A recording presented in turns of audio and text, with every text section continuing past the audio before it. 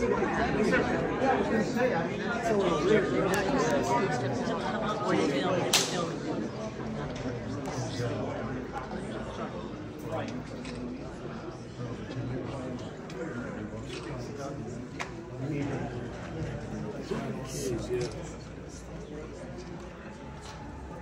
right, hey everybody, I'm Steve Nislam, and I'm honored to be moderating this panel here today. We were all fortunate enough to see this fantastic movie, and we've got a terrific crew here. You've obviously recognized a lot of their faces that we just saw in the movie. First of all, let's give them all a big hand for being here today.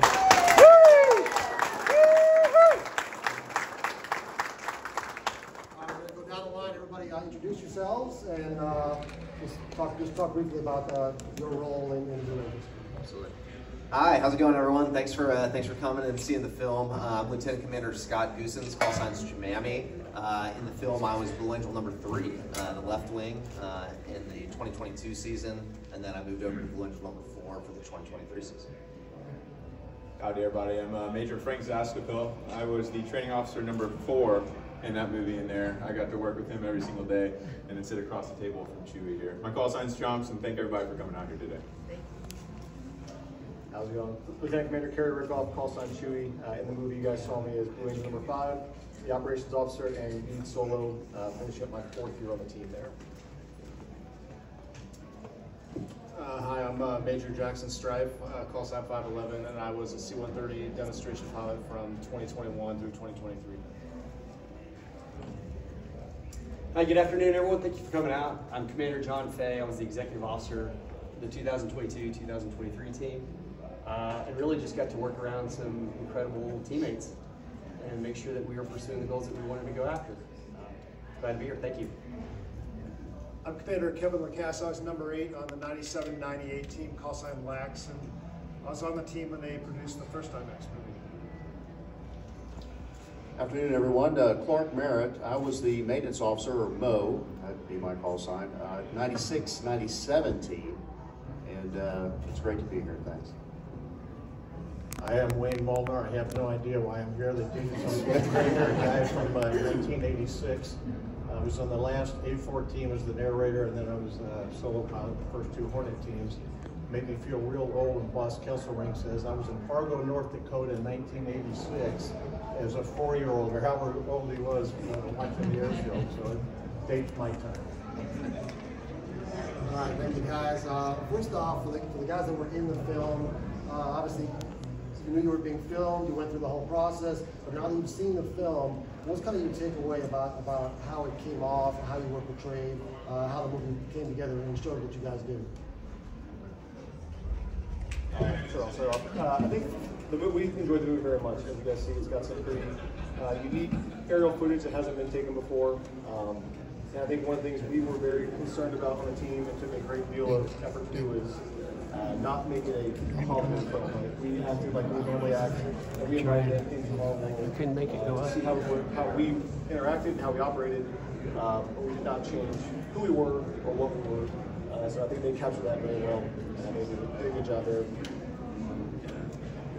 I think another challenging part about getting filmed over the entire course of a year with everybody was that you have a microphone literally strapped inside your flight suit, and those flight suits are already super tight, so that got pretty uncomfortable. And then the additional cameras, they were everywhere. So we're used to getting filmed, we're used to having people out there taking pictures everywhere, but having IMAX camera literally this close to your face, you're doing an interview, and there's 3 other dudes sitting around the corner waiting to talk to you or ask questions or whispering and all these different things. It was something that would know, at least we as pilots, we just fly an airplane, we're not used to getting in front of an IMAX camera. So that was definitely something non-standard. And then what did that do? I think it actually created our team to be a little bit tighter over the course of that year. Something so different than any other team really had before. And the insertion of a documentary, 20 people extra in the team who were following us around all these show sites. So it kind of made us as a team a lot tighter. Yeah, it was really interesting as a first-year pilot on the Blue Angels when we were making the documentary.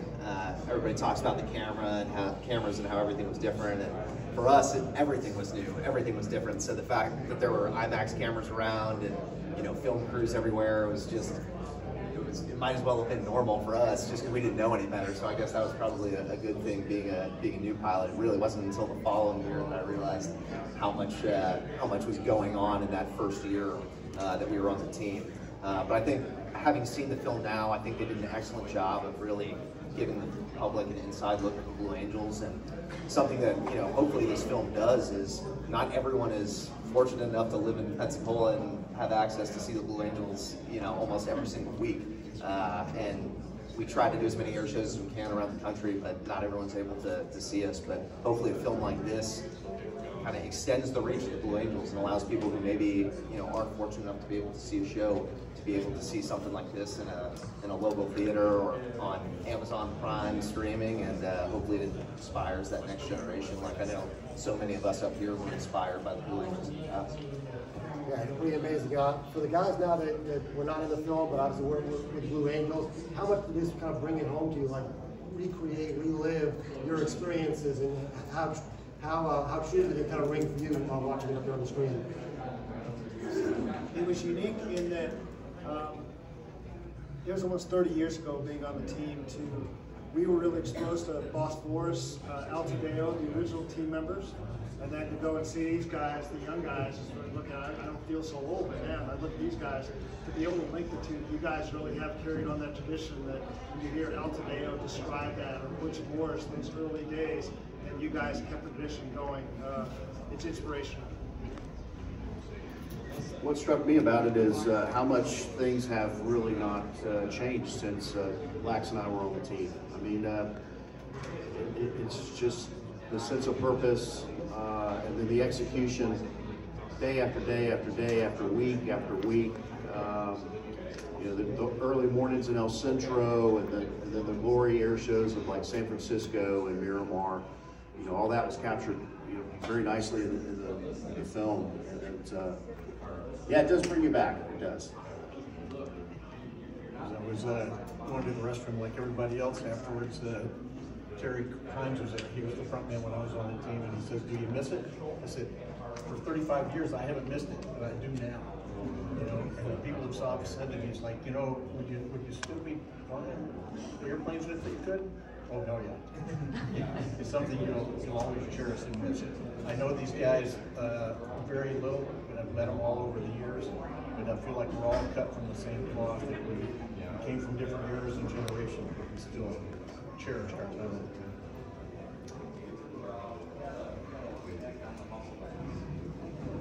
I know one thing that struck me was the candor.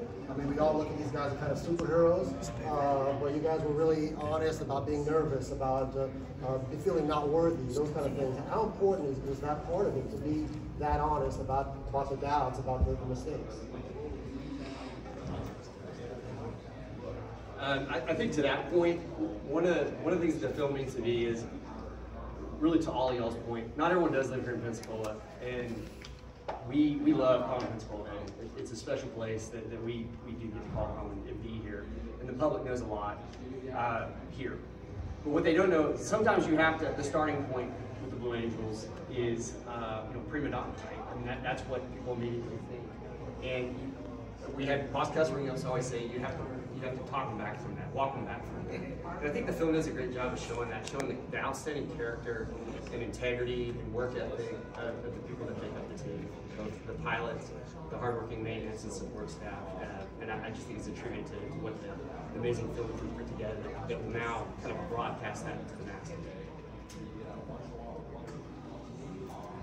Yeah, for sure. I think one of the things we always talk about is you show up day one and you don't know anything.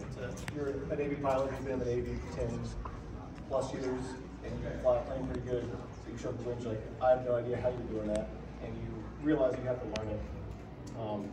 We all go through kind of the imposter syndrome, so we wanted to make sure people realized it's okay to kind of feel that way as long as you outwork it. So you can outwork that and show up to something good, but kind of one of the things that Fizzle was saying that struck me is people often always see these things and ask us, like, oh man, you guys are famous now. And the best part about the Blue Angels is, like, not one of us on this panel are famous. It's the crest that everyone recognizes and knows in the blue suit. So once we take that off, we're just back to being a normal Navy pilot, normal person. But the team and that legacy get to live on, which we like. Well, let me ask you guys this. Obviously, it's special already, so the experience is going to live with you forever. But being the guys that were when the film was made, you know, the fact that it was a film made of your crew, how much special, how much more do you feel like that's going to enhance you know, your experience as you have this to look back on? Yeah, personally, I think it's kind of cool that the movie was made about the 75th anniversary team, 2022, all these different aspects about it, but it's, like Chewy just said, it's not about us. Like, the whole point of the team is about that blue suit inspiring the next generations for service to country and culture of excellence. Like, it's not about the team. And if that little bit gets across in that movie, that little bit of the next kid that we saw at that show line who might be in this movie, not just us, but like those people at the show line, people at Pensacola Beach, everybody out there might be in this movie as well. And to see them, and maybe they come back, and then maybe they're the next Navy pilot or Marine Corps pilot. Hopefully Marine Corps pilot, right? I'm joking, maybe Marine Corps pilot. Those type of things, but we truly want to see how this movie, at least from our perspective. I think Chewy hit the nail on the head. It's not about us. I think it was great when you would go take off that flight suit and then you go to the exact same place where you're just standing 5 minutes prior and nobody knows who you are, and you can just do normal things, just be a normal human being. Yeah, I don't have too much else to add. I think Chewy and Chomp's kind of nailed that one.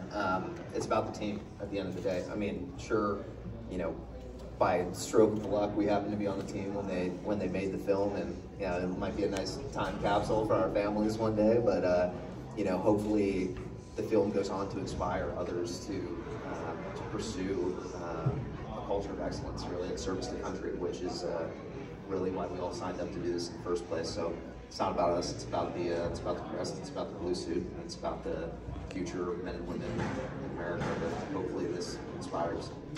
For the older guys, what jumped out at you the most? Like what kind of grabbed you or brought you back the most? Any scene, any moment that kind of touched you and rekindled thoughts in your mind?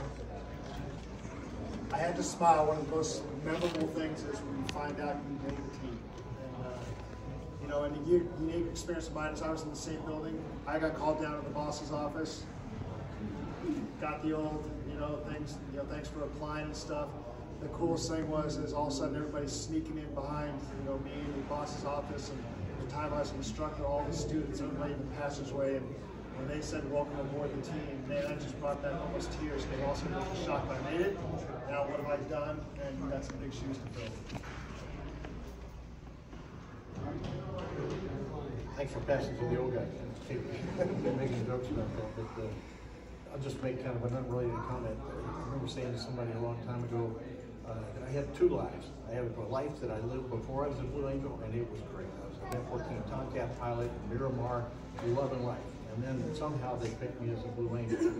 And if my life was this great before, it's been this great ever since. It's been 35 years, and having been a Blue Angel, it's taken me places and done things for me and exposed me to opportunities I would have never had anywhere else. So, we do things to let the public see us, but it's done so many things for all of us. I think we'd all agree that we've been enriched 10 times over for our time. We're, you guys study the film all the time. You look at every little thing, but when you see it like in this way, was it different a little bit, looking at it, through the lens of what we saw here? Pass it to the most recent training officer. Thanks, James. I think it was special to see. The movie was filmed in 2022. It's now 2024.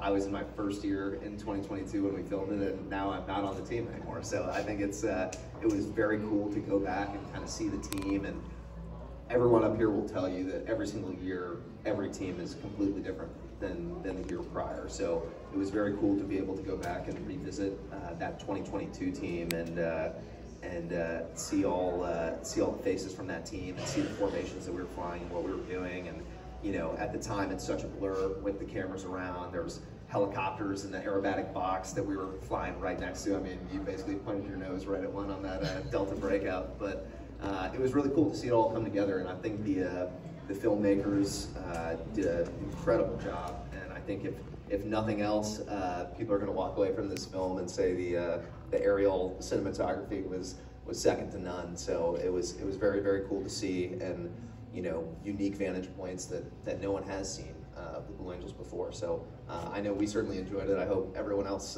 enjoyed it as well. One thing I did take away as I was looking around yesterday when we got to a little sneak peek at the film is every single one of us in a blue suit was actually still critiquing our formations up there. Believe it or not, they sure did. Like, oh man, I was out of position there. But that's what this team's about. It's about finding our mistakes, owning them, and then still revisiting it 2 years later because you can never get away from it, right? So that's what it's about, finding that and constantly seeking perfection. I think Chewy nailed, I'm going to butcher his quote at the end, but it's those little moments that you're finally finding that perfection. And those are the moments that you're going to take away. And I think he said it in the last like 3 to 4 minutes of the film or so. That's fine. Sure. But that is like those little things, and that's kind of what we're striving to do. And you got to see a little bit in the movie, but that we would spend hours and hours and hours of our life critiquing ourselves, starting with ourselves, before we'd even talk about how we affected that team. So that's my turn. The training officers don't want the solo stuff. Not instructions, so I'm good. How about seeing the perspective of the attendees, all the fans down there watching? Was that a little bit different for you guys? Was that kind of a neat part of it, and then that adds something to it? Absolutely. I mean, it's always great to, what we do is largely for the fans, right? Obviously, there's some personal pride in making sure the show looks great, but our whole purpose is to take the show on the road and show anybody in the U.S., Canada, wherever we may be flying, what the U.S. Navy is and what the U.S. Navy forces can do, our Marines. So to be able to put it on screen and let many more people enjoy it, either in a theater or in their own homes, watching it in their living room, that's what we're hoping to do is, as we kind of talked about earlier, inspire the next generation. Sorry to keep hitting on the old guys out there, but I remember being a kid, my dad and his family born and raised in Pensacola, Florida, so I used to come down here all the time. And I remember sitting in the IMAX at the Naval Aviation Museum watching Magic of Flight and watching A Year in the Life, those documentaries. And the fact that I'm now on a panel, being in a movie of my own, it's just, you never know what seeing something like that can trigger, as I kind of mentioned. And it's crazy how everything comes full circle. Yeah, what I learned in the film too is that Chomp's first Blue Angels show was at a Fort Worth show, and I was at that same show as a kid. Interestingly enough. Inspired me, I guess. It's also worth noting that the pilots don't get to see that immediate feedback from the fans as the show's going on. So some of the footage there showed the fans' reactions to the maneuvers, which I kind of find that pretty cool for them to get to see, because you see it as a khaki newbie, and then you don't see it unless you're communications cart where our safety observers are. So I think that was a new vantage point for them to see and get to experience that. How about the bond with Pensacola? Obviously, Pensacola is a really special place because that's your home base for this, and we're here today. All the people coming out just to see you here. How much? I mean, you have the film, but just day to day, a lot of you still stay in Pensacola, from Pensacola. How special is that bond? How important is Pensacola to making Blue Angels what it is? Like I say, we get to be the home team here. That's pretty special. Other places you may just sort of blend in, but here you get to really be a part of it. I think, and speaking for all of us, I don't think we're ever able to do as much as we want to because of that busy show season that we maintain. 32 show sites between mid-March to early November, with El Centro at the beginning of the year for winter training, and oh, by the way, training flights in the winter training cycle. So there's not a lot of opportunity as much as we'd like to get out to the community. So this has been a great way to do that.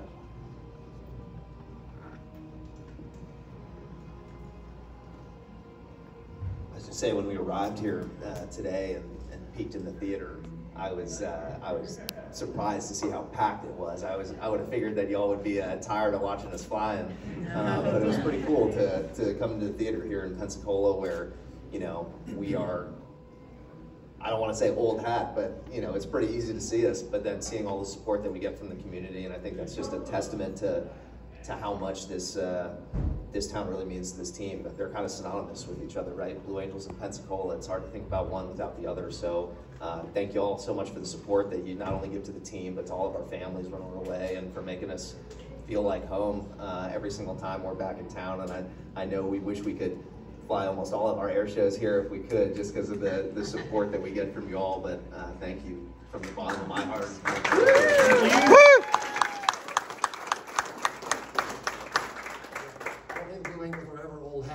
I know I live off of 9 Mile Road, and on Sundays when you guys fly over our neighborhood, it gives us chills every time. Any other thoughts? Anybody else? Anything else jumped out to you about the movie? Anything what you want to relive or share with us? Hey Steve, just because this is like a one-off, and we have a crowd here, speaking of Pensacola, that probably has a question or two, and so if you guys can indulge this group, I want to start. Can you hear all right, or do I need to walk with the mic? Okay. Since Jackson had much opportunity to talk, but watching that shot of Fat Albert taking off and going into that, I don't know, 30, 45 degree climb back there, and that shot, I guess, was from the helicopter. Can you describe that and just tell me what your thoughts might be on that? Yeah, so there was a few days in Pensacola where Kevin LaRosa was out with his, I don't know what the name of the helicopter is, but it had one of these really amazing cameras on the front of it, and they said they were going to be doing some aerial videography, and I was like, okay, cool, that sounds great. What I didn't know is how close he was going to be all the time, starting from like when we started the engines, and I look up and I could see his green eyes in the helicopter right in front of me. And I was like, hey, back up, man. But then we had Lance Benson was a former Blue Angel that was on the helicopter with him, which made it feel a little bit better. He's a jet pilot, so I don't know what he would have done to save me, but yeah. So anyway, we briefed him beforehand that he was going to be in these certain positions and where he was going to be for all these maneuvers. So he was laterally separated from where we were going to go. I don't know if he was in that spot or not. I was just kind of pressing the I believe button and hoping he was where he said he was going to be, because yeah, we're not super maneuverable at that point. But yes, I definitely saw him out of my peripheral, like coming up there, and I was like, we were doing the same thing we do every single day, and we were just hoping that they were going to be in the right spot. It ended up being a really cool shot. He got a lot of really good. I thought that was the coolest part of the movie, from my opinion, was all that.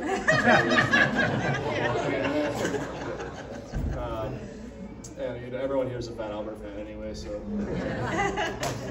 Yeah. But yeah, that was it was a really cool experience for sure. Awesome. Pretty awesome. All right. Any other questions? Anybody else want to jump in? Yes, sir. I'm a retired Navy senior chief. Been here in Pensacola since '89. Saw the Blues fly when you were in the Tigers and in Winston-Salem, North Carolina. But I think probably the most thing that I liked about the Blue Angels is on Sunday afternoons. Yes. That sunset fly-in, that it Paramount. Yeah. Beach Buzz.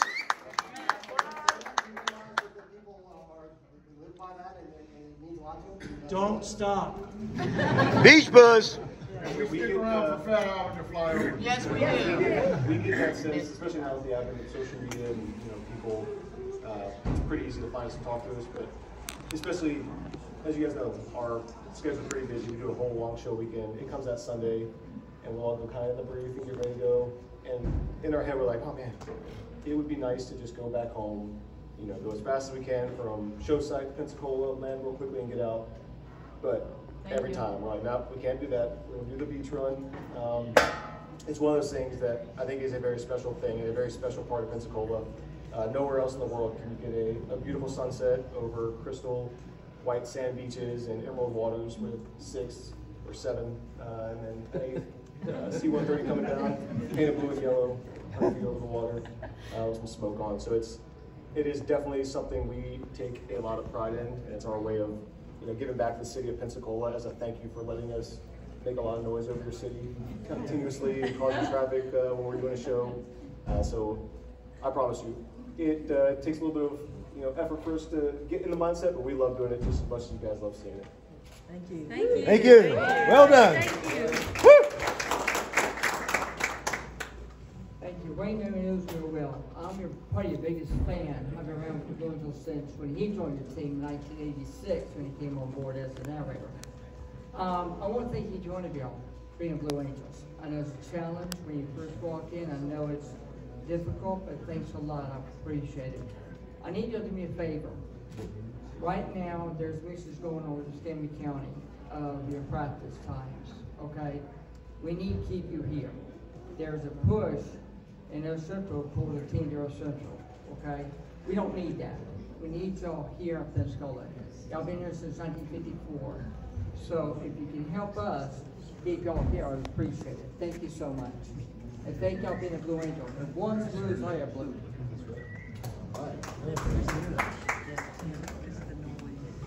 I just wanted to say thank you to you guys and to the cinematographers that were taking the direction to bring out the point of what your wives and your children and your families go through with y'all gone how many days a year. That as a former military wife, I want to thank you for bringing that point. Thank you. Was that a big part of it? You were showing the families, how neat was that for you guys, understanding what that means? I'd like to thank my wife right now. She's sitting right there. Yeah! And I was very, very lucky that my kids got to be in the movie as well. So that's going to be a little timepiece for us to take forward. But no joke, the families is a tough one. That's one of the toughest parts personally about being on this team is you're gone for 270, 300 days a year, and you kind of get pictures and FaceTime your kids growing up, and then the next thing you know, they have long hair and not snotty noses. You know, yeah, I guess he was healthy that day in the movie. But that's definitely a challenge. That's definitely a challenge. And finding how you can balance your home life and then performing on this elite high performance team that every single person here knows about it, including Boss Jernigan, who we haven't mentioned yet, who's here local in Pensacola. He goes to almost every single one of our show sites as well. So he has to do that family balance too. So I think that's a very critical part, and we all have our own techniques to try to manage that good stuff. Yeah, let's see if the Boss Jernigan also. Come on in. All right, boss. It's very much an honor to be a part of the Blue Angel team. I've had the privilege of being a friend of the team for 46 years. Just before I forget, Wayne Molnar over here, if you go out to the Grand Marlin on Pensacola Beach, if you go into the restrooms, on the left there's a big picture of the Blue Angels, a couple of them sitting there with Trader John, and Wayne is in that. It's not in the restaurant. He's not in the It's just an honor for me to be a part of the team, and the wives love me because they know that while the guys are out of town, they can call me 24/7, and I'm going to be there to help take care of things. I tell the wives, don't ever call your husband crying, call me crying, because he's going to tell you that's what you need to do, so they can stay focused on their job. But yeah, like I said, I'm just standing by for the next phone call. But thank you so much.